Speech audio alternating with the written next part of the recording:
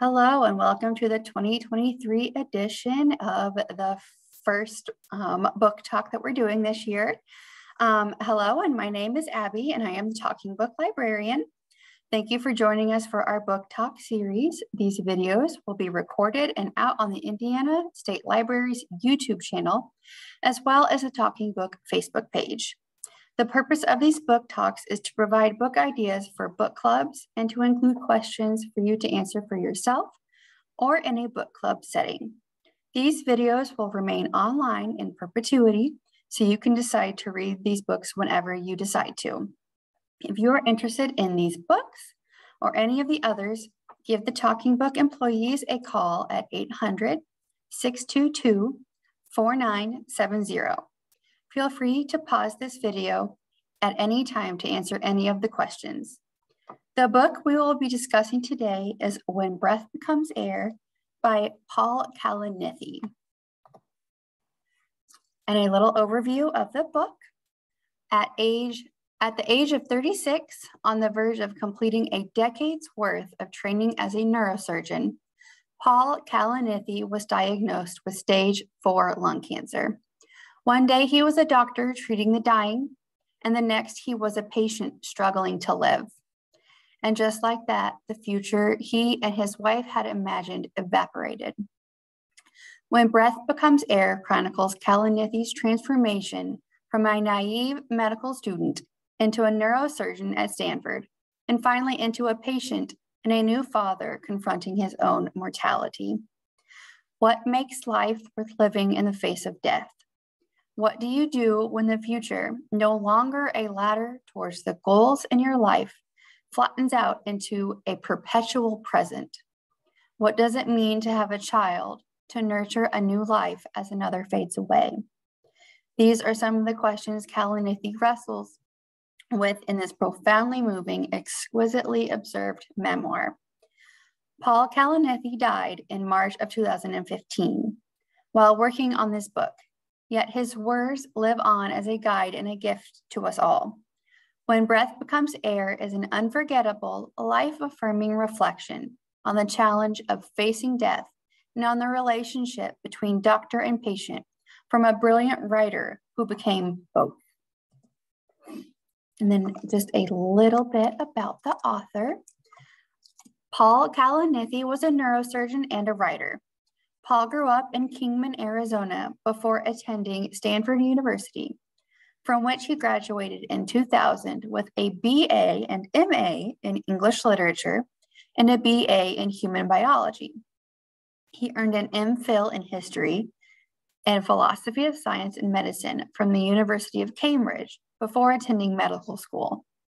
In 2007, Paul graduated cum laude from the Yale School of Medicine, winning the Lewis H. Nahum Prize for Outstanding Research and membership in the Alpha Omega Alpha Medical Honor Society. He returned to Stanford for residency training in neurological surgery and a postdoctoral fellowship in neuroscience, during which he authored over 20 scientific publications and received the American Academy of Neurological Surgery's highest award for research. Paul's reflections on doctoring and illness. He was diagnosed with stage 4 lung cancer in 2013, though he never smoked, have been published in the New York Times, the Washington Post, and the Paris Review Daily. In addition to interviews in academic settings and media outlets such as MSNBC, Paul completed neurosurgery residency in 2014. Paul died in March 2015 while working on When Breath Becomes Air, an unforgettable, life-affirming reflection on the challenge of facing mortality and on the relationship between doctor and patient, from a gifted writer who became both. He is survived by his wife, Lucy, and their daughter, Katie. And now we will go on into the book discussion questions. So book discussion question number 1. How did you come away feeling after reading this book? Were you upset, inspired, anxious, less afraid? Question 2. What did you think of Paul's exploration of the relationship between science and faith. As Paul wrote, science may provide the most useful way to organize empirical, reproducible data, but its power to do so is predicated on its inability to grasp the most central aspects of human life: hope, fear, love, hate, beauty, envy, honor, weakness, striving, suffering, virtue. Between these core passions and scientific theory, there will always be a gap. No system of thought can contain the fullness of human experience. Do you agree or disagree? Next question. How do you think the years Paul spent tending to patients and training to be a neurosurgeon affected the outlook he had on his own illness?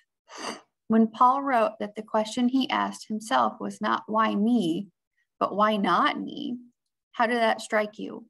Could you relate to it? Paul had a strong background in the humanities, and he read widely throughout his life.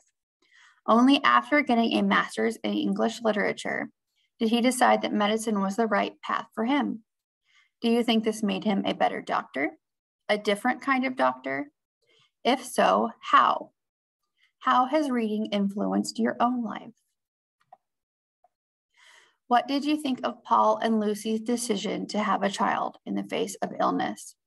When Lucy asked him if he worried that having a child would make his death more painful, and Paul responded, "Wouldn't it be great if it did?" How did that strike you? Do you agree that life should not be about avoiding suffering, but about creating meaning? Were there passages or sentences that struck you as particularly profound or moving? Given that Paul died before the book was finished, what are some of the questions you would have wanted to ask him if he were still here today? Paul was determined to face death with integrity, and through his book, demystify it for people. Do you think he succeeded? And if so, why or why not? In Lucy's epilogue, she writes that what happened to Paul was tragic, but he was not a tragedy. Did you come away feeling the same way? How did this book impact your thoughts about medical care, the patient-physician relationship, or end-of-life care? Is this a book you will continue thinking about now that you're done with it? Do you find it having an impact on the way you go about your days? Lucy also writes that, in some ways, Paul's illness brought them closer, that she fell even more deeply in love with the beautiful, focused man he became in the last year of his life. Did you find yourself seeing how that could happen? And those questions were retrieved from the Princeton Book Review under their book discussion questions. And then if you are interested in learning a little bit more about Paul and his life, if you Google Paul's name, Paul Kalanithi, this link I have above should pop up near the top. It is a medical Stanford education newsletter that talks about Paul and his work at Stanford and all of that he went through.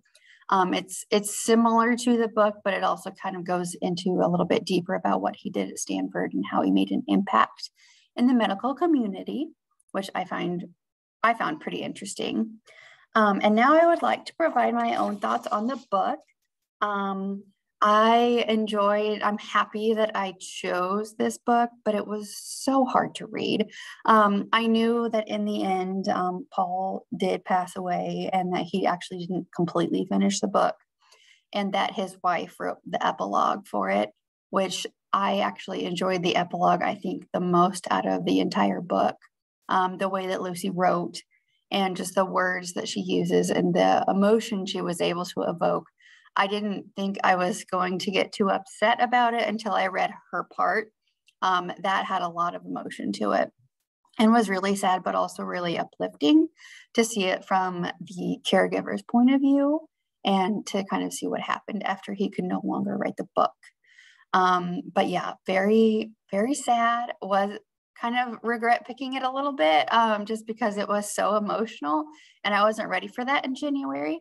I'm maybe a little bit farther into the year, but it really did kind of make you grapple a little bit with death and afterwards. And, maybe now I should discuss with my family what my end of life wishes are. But it also really made it really positive. And, just because you've been given a diagnosis doesn't mean that, you're done. You can still do things with your life, and there's still things that can be done, and you can make a list, bucket list, as they say. But yeah, the way that Paul wrote, it was really lofty at sometimes. I didn't always understand what exactly he was saying. I wasn't in the same position as he was, unfortunately. So I couldn't follow all of what he was saying. But I got the overall upliftedness of it, and just the good feelings he had, and that he was able to pursue even after his diagnosis of cancer. So I did enjoy it. Very hard to read, very fun, good book, good memoir. I really enjoyed it. That ends today's book discussion. I will see you guys all back in March.